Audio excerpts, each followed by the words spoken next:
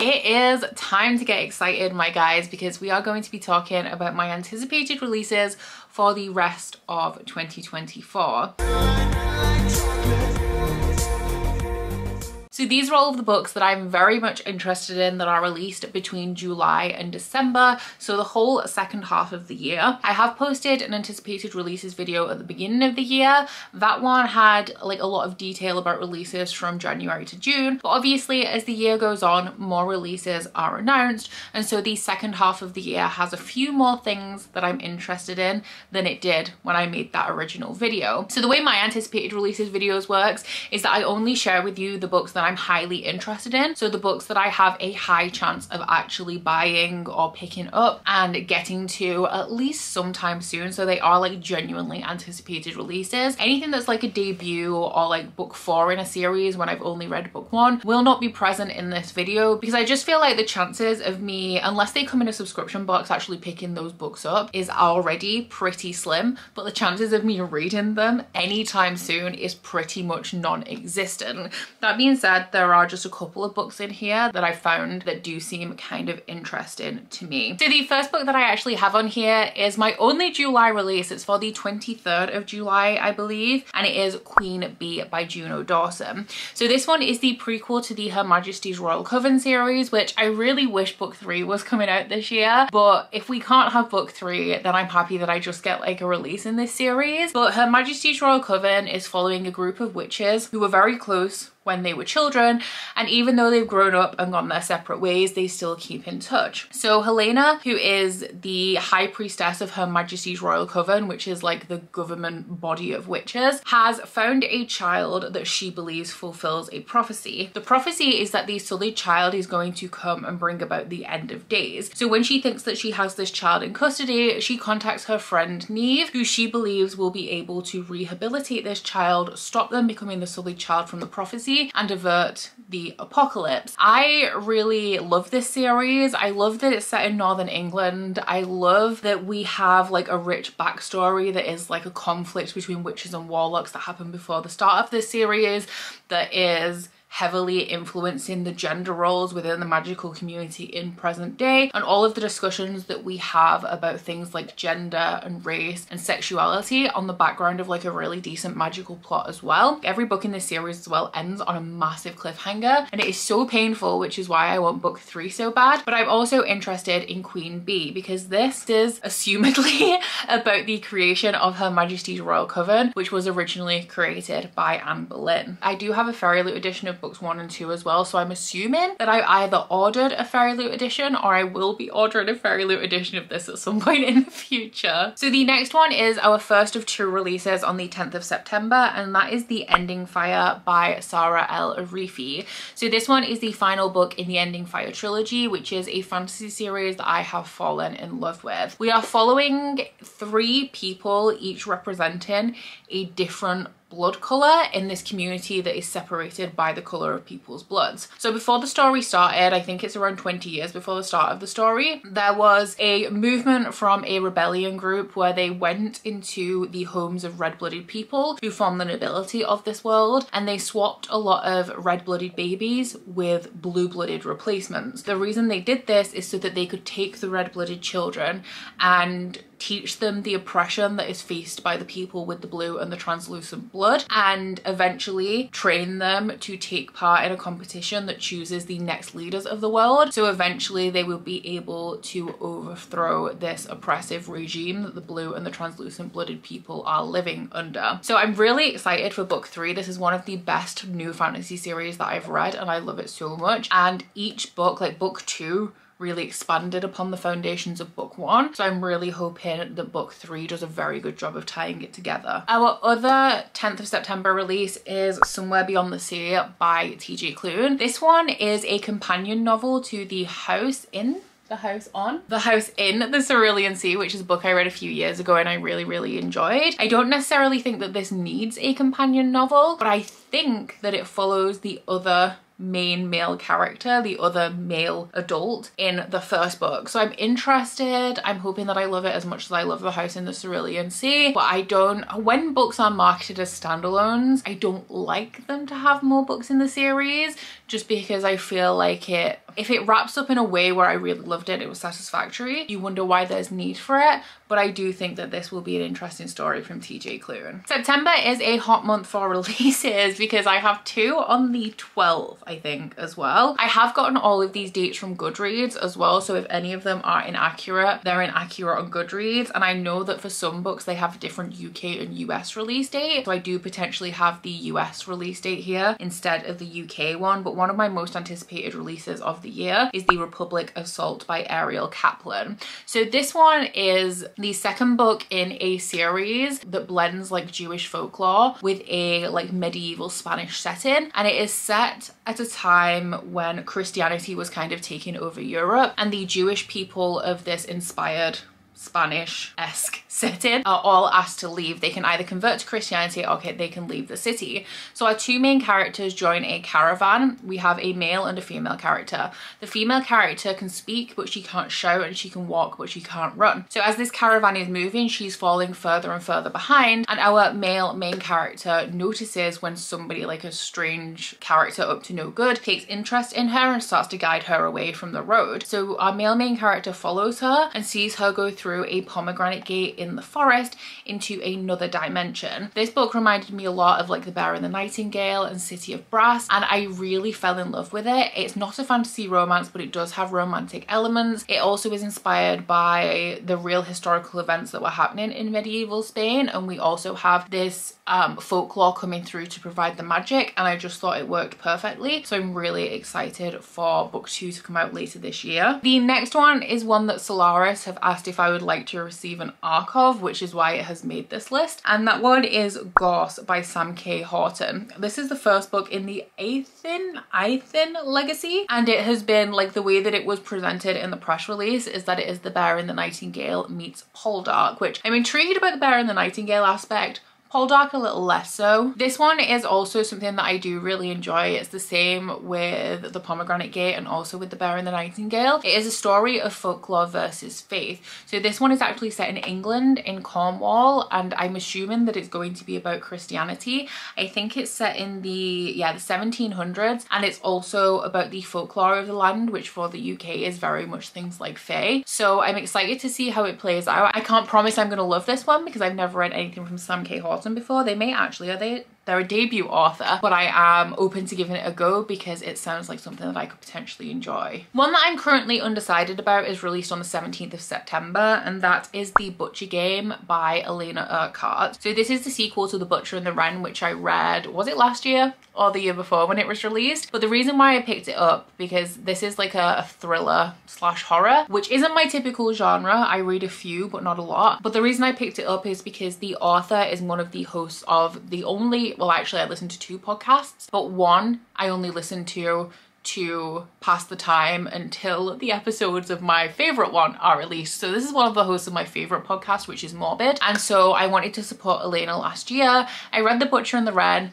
I enjoyed it. I don't know if it's the kind of thing that I'm going to keep up with. It feels like a lot of crime or thriller series where if you're reading them when they're published, like you can kind of keep up with them, but it's not something, if there were 10 books released in this series, I would not be picking up that series right now, if that makes sense. This one is, I'm going to give you very few details on it because it has a twist, and because I know the twist, I don't know how much now is spoilers, like thinking about it in hindsight, but we're following a woman who is like a forensics person, and she is hunting a serial killer. She is collecting information on this killer based on the victims that he leaves behind. And then on the flip side of that, we are following a serial killer who is stalking the forensics investigator lady. So it is 2 perspectives alternating, and the perspective of the murderer is actually quite creepy and very unsettling, but then it also, on the flip side of that, it has more of like a crime detective edge because she is actively hunting down the killer, and I think that's what I didn't love about it quite as much. So I actually have this down as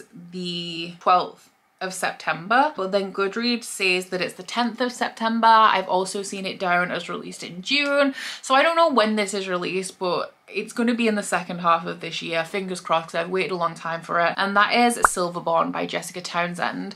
So this is the 4th book in the Nevermore series, which is a middle grade series that I absolutely adore. I think it's one of those middle grade series that has things that adults can be interested in as well, and it's just like a really rich magical world. But we're following a girl called Morrigan Crow, who is a cursed child, and approaching like her 10th or 11th birthday, because she's a cursed child, she's going to die. So she attends the town's bidding day, which is where like business owners not bid, but they approach children like to take them into apprenticeships, and Morrigan knows that she's not going to have any bids because she's going to die. And this guy called Jupiter North actually does put in a bid for her, and he whisks her away to the magical world of Nevermore, where he enrolls her into the One Sock Society. No, it's called One Sock, it's the Wondrous Society, which is essentially a magic school. My favorite thing about this is the world, and I'm really excited to see the start of the next story arc. It's just so magical, and it takes me to like a mushy gooey place that I don't often get to go to, so I'm really excited to have this one in my hands. So for the 24th of September, I do have an outlier here. This is one that when I was making this video, the title immediately caught my eye, and I was like, okay, this sounds interesting to me, and that is The Hitchcock Hotel by Stephanie Rober. So this one is a thriller, and it is about a man who owns a Hitchcock themed hotel, and he invites a bunch of like film experts or critics or students or something to the hotel, but he has an agenda. So I am a big Hitchcock fan. I love Hitchcock movies. I used to watch them with my mum when I was younger, and I also did film studies when I was in college, and a lot of our work was like looking at Hitchcock and really diving into his directorial style. So this does sound really interesting to me, but it is typically, because it's a thriller, it's a little bit outside of my typical genre. But if I do manage to stumble across this one, I do think I'm going to pick it up and give it a go. And because it's like a thriller, I don't know if it's a thriller or a horror, but my library does actually tend to stock like crime and thrillers really well, so hopefully I'll be able to get it from there. So moving on to October, I have 2 things in for the first. The first one is very much a maybe for me. I don't know very much about it, and that one is Air by Sabaa Tahir. Now I did read An Ember in the Ashes. I was late to the party. I only read it like 2 years ago in its entirety, but I did enjoy it. The series definitely had low points. It's not a favorite, but I had a good time, and I do think that this is a very strong contender to be in at least one of the subscription boxes that I get when October rolls around. So I do feel like there's a very good chance that I am going to get my hands on this regardless. But this, I don't know very much about it. I thought that Sabaa Tahir's new release would be interesting. I know that it's a fantasy. I know that the synopsis also says that it's romantic. I don't know whether that means it is a fantasy romance or whether romance is just like a significant part of the story. And I do also believe that it's multi-perspective. I don't think it has anything to do with like a Roman type society like An Ember in the Ashes did, but I'm really excited to see where Sabaa Tahir goes from the point of like Ember in the Ashes into a new fantasy series. The other one for the 1st of October is Lore Olympus Volume 7. So I still have not currently bought Volume 6, but I'm hoping to pick up the Barnes & Noble edition when I go to San Diego in July. But Volume 7 is also going to be released this year. This is a webcomic series that I really enjoy. It is a Hades and Persephone retelling, but it also involves like all of the gods of Olympus. And something that I really love about this series is that the relationship between Hades and Persephone is portrayed as being really wholesome, which I mean, it isn't in Greek mythology necessarily, but in like the iterations of it being a retelling, we all know what the vibes are of Hades and Persephone. So their relationship is really wholesome, but then the supporting cast of gods, it doesn't necessarily shy away from the terrible things that gods do. So there's a lot of like mention or depiction of sexual assault, domestic abuse, and like child abuse and things like that in here. But at the same time, like it really modernizes the story and makes the gods relatable and funny, and I just find it to be super enjoyable. For the 8th of October, I have one that I actually think has been pushed back because I'm pretty sure that I originally had this in for July, and that is Bloodguard by Ceci Robson. So this is it Ceci or is it Cece? I don't know, but this is one that I actually pre-ordered ages ago on a whim off Amazon because I noticed that it's by the same publisher as Fourth Wing, and the first run has a really nice stenciled edge, and we all know what happened with Fourth Wing, so I was like, cool, I'm gonna pre-order this because it sounds good, and then I will have the first run edition of this. So This one, I know it's a fantasy romance. I know that it is inspired by the Roman Empire, which books inspired by the Roman Empire is my Roman Empire. And it features like a gladiator style tournament, a guy who has entered this to win coin to save his sister. And I think our female main character is an elven royal. Literally all I know about it, but I'm willing to give it a try. For the 15th of October, we have another one that I'm not too sure about. So we'll see like when it's released, like whether I actually get around to picking it up or whether I can potentially get it from my library. But that one is The Wedding Witch by Erin Sterling, which is the third book in the xx series. So the xx is a witchy like fantasy romance following a woman who is a witch, but she cursed her ex-boyfriend in college using a Bath and Body Works candle when she was drunk in the bath. And she obviously thought nothing of it until he returns to town and everything starts to go a little bit wrong. I don't think that the xx was groundbreaking, but I really loved it. I think it delivered the perfect quick Halloween witchy romance. And so I was really excited about the second book in that series, but I ended up not really enjoying it and gave it 2 stars, which is why I'm super ambivalent about book 3. All I know about this one is that it is following the last remaining brother in the 3 magical brothers that like this series has followed, and a woman who is not magical but she sells magical artifacts. So she gets an invite to a wedding, which I'm wondering if it's the wedding of one of the main characters from the previous books, and she is hoping to steal an artifact to make enough money to retire.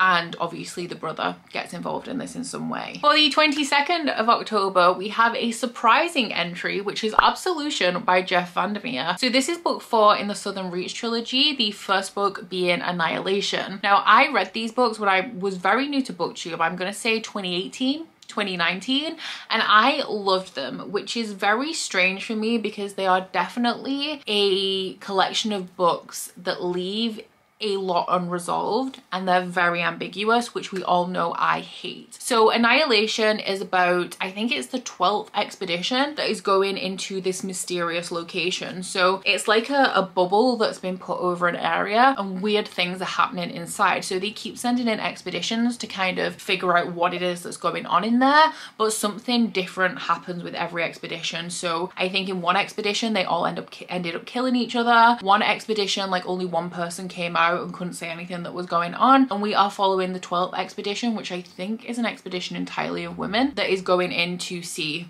what is happening in Area X. The second book then follows a different perspective from outside of Area X, and book 3 kind of ties them together. So the synopsis of this one, and I couldn't even explain it to you if I wanted to because the series is just so odd, but it acknowledges in the synopsis that a lot of things were left open to interpretation and ambiguous with book 3. So I think it is going to try and tie that up a little bit. And it's also told in 4 parts. That's all I can tell you. I am hoping to get this from my library though, because my only option is going to be to get it in hardback, and I have paperback copies of the rest of the books. And then the final book that I'm anticipating for 2024 is released on the 6th of December. Do I have any November releases? Yeah, no, I have nothing for November and one for December, which is The Winds of Truth by Brandon Sanderson. So this one is of course the 5th book in the Stormlight Archive. I have not read book 4 yet, but I'm currently trying to catch up. I was supposed to be reading a book every month and I would have been done just in time to read Winds of Truth in January, but now I'm like 2 months behind.